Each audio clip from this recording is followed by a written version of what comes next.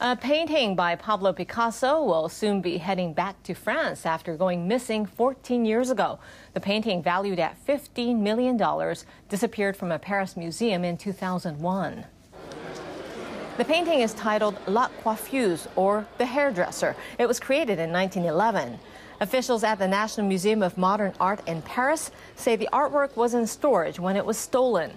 Last December, U.S. Customs authorities identified and seized the painting in a New York suburb. It had arrived from Belgium via an international parcel delivery service.